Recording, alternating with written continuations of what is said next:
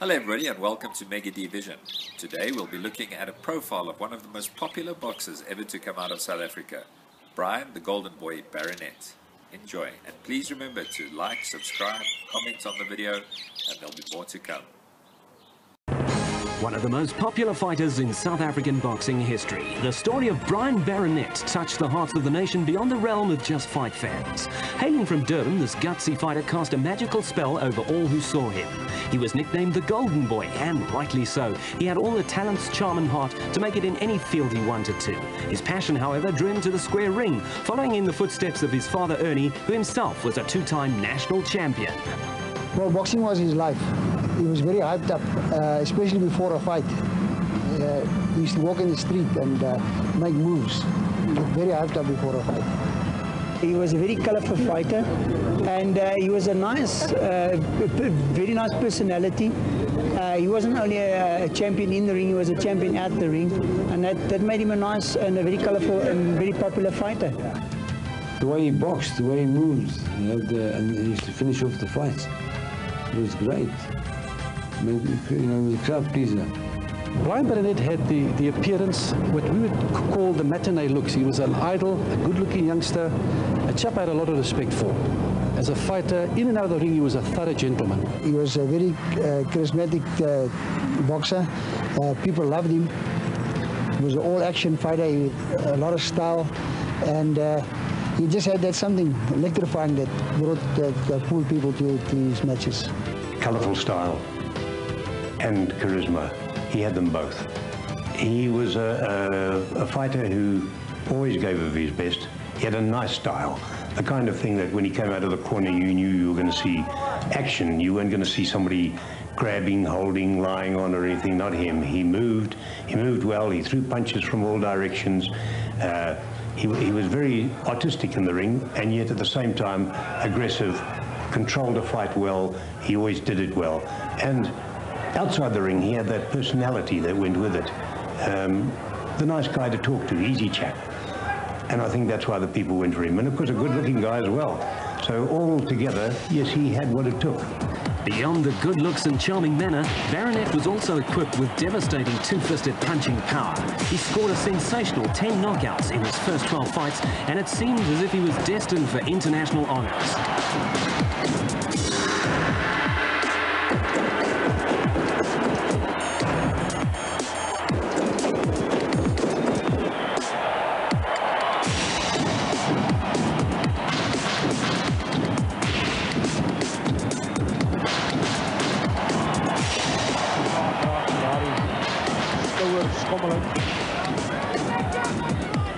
Stadion bokser baie netjies.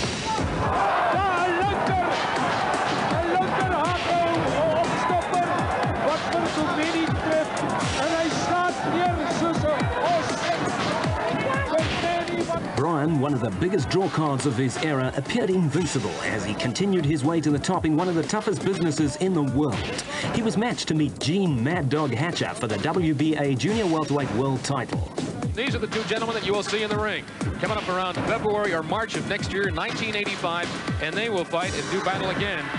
Again, WBA Junior Welterweight Championship. I think he was on the verge of a title shot, and then I don't recall exactly what went wrong. But if he got it at that stage, the chances were that he could have won it. Unfortunately, Hatcher lost his title in an upset to Abaldo Sacco, and the fight was sidelined. Brian, who was ranked as the 5th best junior welterweight in the world, was a tough fighter who would often spar with middle and light heavyweights in the gym. He would take on any challenge and was as gracious in defeat as he was in victory. He scored impressive victories over the likes of Juan Rondin and Ali Karim Muhammad, a murderous body puncher from Chicago, before being matched against the highly rated Domingo Ayala. Brian had outpointed Eric the Prince Martin over 10 rounds only 17 days earlier. Going very much in the corners, but otherwise going well. With the jab and the left hook.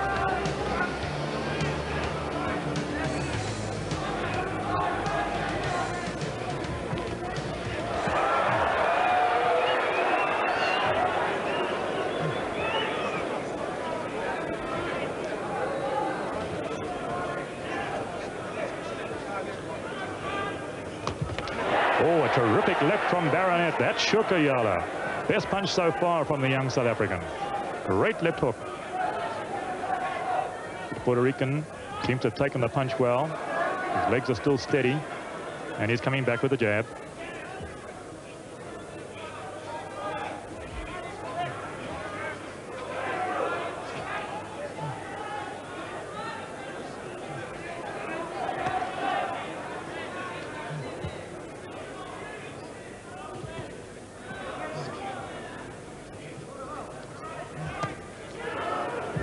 Another good right hand from Baronet. Beginning to score far more freely here in round 3. And you'll notice he's not backing up. He's taking the fight to the Puerto Rican.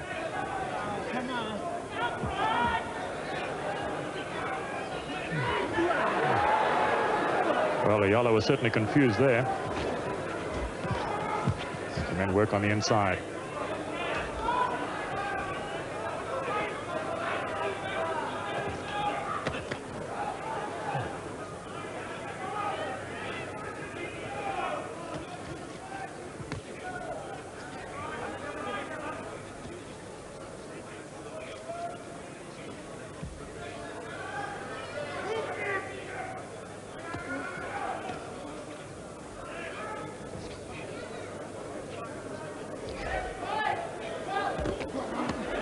Very good left hook. O'Brien is down.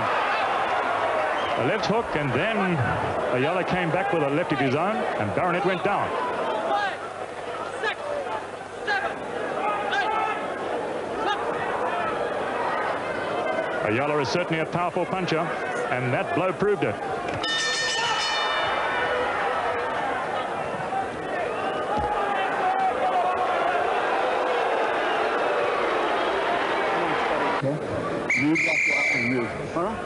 Doug Dolan has said it all. 2 rounds to go.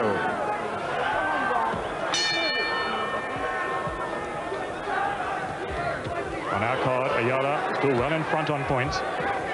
Baronet has a big leeway to make up in points.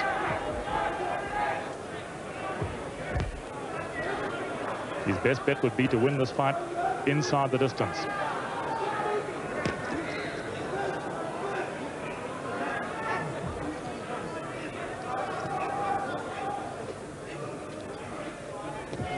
Doug Dolan has advised Baronet not to get involved in the slugging match, and yet it was during the slugging match that Baronet very nearly knocked out the Puerto Rican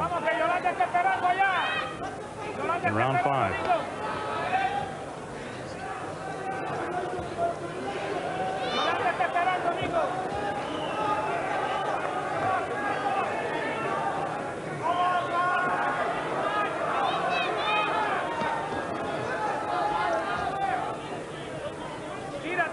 Both been a little cautious. No really good punch has been landed so far.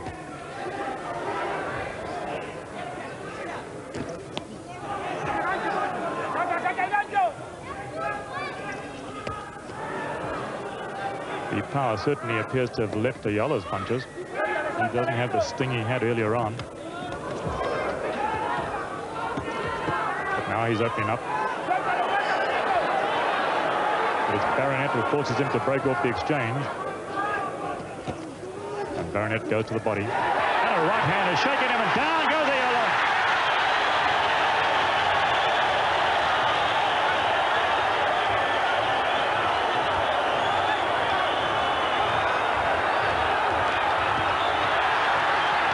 And here it comes. Can Baronet finish the fight here and now? It looks to me as though he will. And he can. He's pouring in the punches. Won't let Ayala out that corner.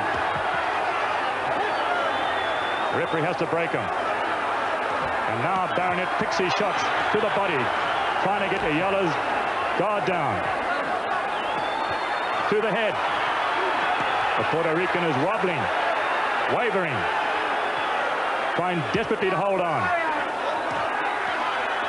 And time is running out for Brian Baronet. Only 30 seconds left in this round. He needs to end the fight here and now. And that right hand and that. How long can Ayala take those punches? Not very much longer. It's over. With another victory over a top contender under his belt, the handsome Italian was once again in reach of his dream. A dream shared by many fans who eagerly awaited to see him crowned as world champion.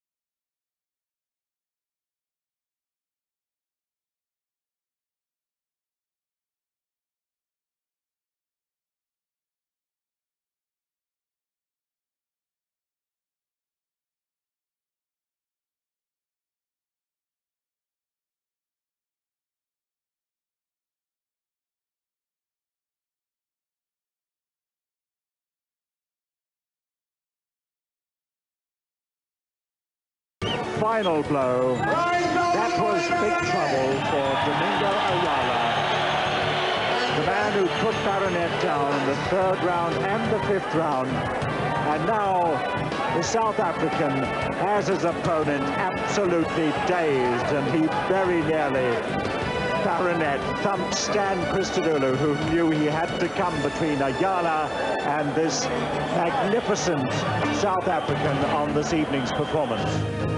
The dream was shattered as Brian lost in an upset in a fight against the underrated Arthur the Fighting Prince Mayasela, and then set off on an ill-fated campaign to the United States. Still a top contender, Brian scored 3 successive victories and then suffered a 10th round knockout in a hard-fought fight at the hands of Harold Brazier, a fighter he'd previously beaten. On his return to South Africa at the end of 1986, Brian retired from the ring with a record of 32 wins with 19 knockouts and only 3 defeats. In 1988, however, the Golden Boy was lured back. The money was good by that stage. I mean, when he started out his career, the purses were low. When he was on his comeback trail, purses were getting really attractive. And I think maybe the two things together. And it's hard for a fighter who's been in the top rank, who's been in the forefront of publicity, public opinion, and all that type of thing, to suddenly just drop it and run away from it. The lure is great. There was always atmosphere when he fought. The crowd reaction was tremendous. He was highly popular. You know, Durban boxing today is pretty dead because there's no Brian Baronet around. He was tremendous in that respect, and the crowd were behind him. They actually loved him. He had a following second to none, and those fights on his, what we call his comeback campaign, he packed out the places down there. The old tennis courts couldn't take the people. And the night of the Vice fight, which was the unfortunate one, I mean, I was there with the promoters and we couldn't even find a seat to sit on. We stood and watched. Prior to his last fight, he was in a car accident. It was never confirmed, but we believe that he was unconscious in the car. He took a tremendous smack on the head, and that caused bleeding on the brain. And actually, just before the fight, he was a bit discoherent, and he didn't actually know what was going on. And I think that is a thing that they should have followed up. But it's unconfirmed, and we cannot elaborate on that. Although Brian's 2 initial comeback fights paled in comparison to his early fistic feats, the fans still flocked to see him. On the 14th of June 1988, Brian faced Kenny Weiss in what tragically turned out to be his last fight. After the bout, Brian collapsed into a coma and died a few days later. I was very shocked. The night I sat and I watched the fight on TV, and when I saw Brian come out the corner, it didn't look like the Brian Baronet that I knew. And the way he fought, until the time where he collapsed in the ring, because I don't think he took a solid punch that put him down. He took a shot behind the ear, but I don't think that was actually the cause of his death. I think that he had bleeding on the brain. And to me, I was very shocked when I saw what was going on, what happened to him. I couldn't believe it. It was such a shock. Even to this day, he was such a good fighter, and I could never believe it could happen to him like that. He was a great, great fighter, very good. And from Natal, excellent, but a nice person too. Nice, how can I say? How can I put it this way? He was a wonderful person. You could talk to him, you could be with him, associate with him, everything. No problem at all. He's a humble guy too, very nice person. You know, he was very close to a lot of people, especially in the boxing academy.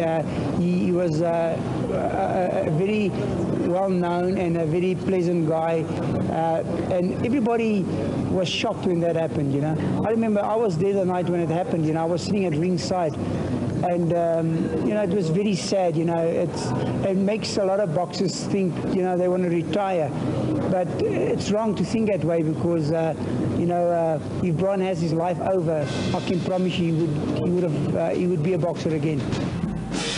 Brian may never have won a world title, But some people don't have to win a title to be a world champion. He won the hearts of the nation and was a shining role model in a sport which dearly needs more like him. Here and now, and that right hand, and that. How long can Ayala take those punches? Not very much longer. It's over.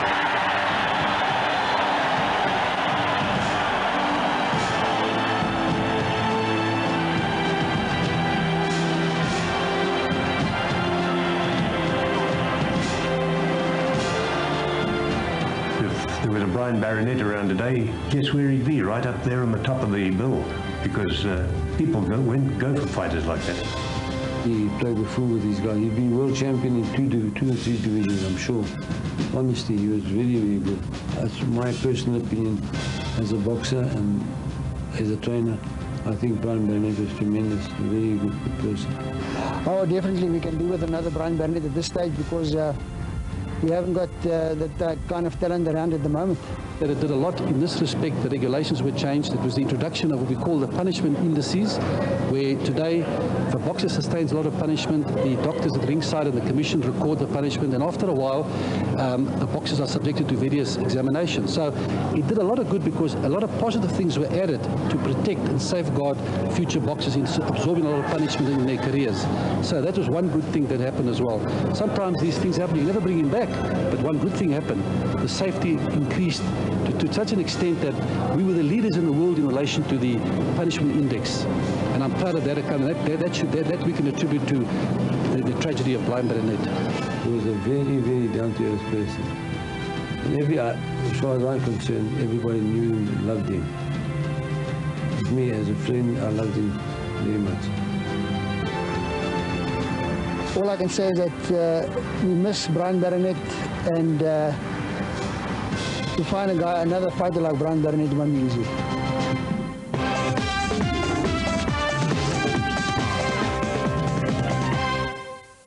Thanks very much to Deon Potgieter for producing that insert.